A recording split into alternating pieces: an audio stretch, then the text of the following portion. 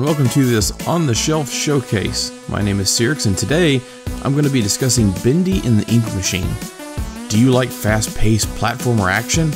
Are you thrilled by non-linear action-adventure games with RPG elements?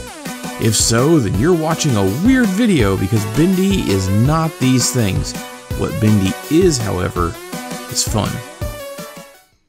I don't generally enjoy what most would deem a walking simulator, and I have been repeatedly told by semi-reliable sources, and at least one on-the-shelf co-host, that this game is just that. But if you peel back the layers of an onion, you find more onion. You know what?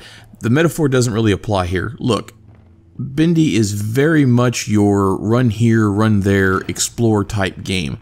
They add in some mild combat elements, but for the most part, you're told to fetch a thing or six, and then upon completion, you start the cycle over. So yes, it can appear to be very much a walking sim, but like other walking sims before it that have done well, Bendy is all about storytelling. I'm not gonna lie, this game is not for everyone.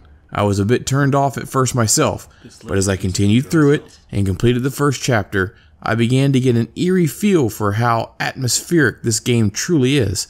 It's reminiscent of old cartoons like Steamboat Willie, and that art style is timeless for me.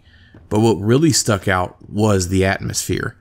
They managed to fit in a couple of jump scares which aren't extremely terrifying, but if you step back and soak it all in, the game gives you a nice BioShock mixed with Outlast kind of feel. It certainly sucked me in as a fan of both of those series, which is proven by the fact that in the course of 2 nights, I played the game in its entirety. Looking back, it's short enough to play in a single sitting if you have the time, and the incentive for a second playthrough comes in the form of a special item you get in a later chapter, as now you can use it to explore more in the previous ones. Another borrowed element of BioShock is the tape recordings. You have relatively little information about what is going on, and even less knowledge of the background behind the game's story, so sprinkled throughout the chapters are various tape recorders which you can listen to, and read a transcript of by interacting with them. You start to learn about the various people who worked in the animation studio you're trudging through. You get some background on some of the people turned monsters, and the occasional hint about a puzzle or area you're working through. We don't really give scores to games on this channel, at least we haven't started yet, but what I will do is praise this game. It's currently a tad hard to find as it's a GameStop exclusive, and they seem to be sold out.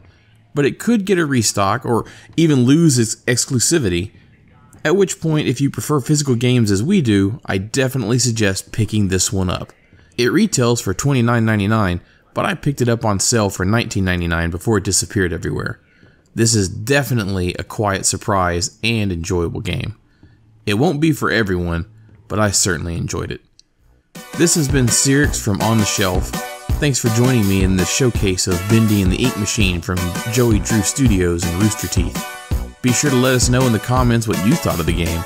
And don't forget to like and subscribe, and also hit that bell for notifications when we upload new videos. Thanks again, and we'll see you next time.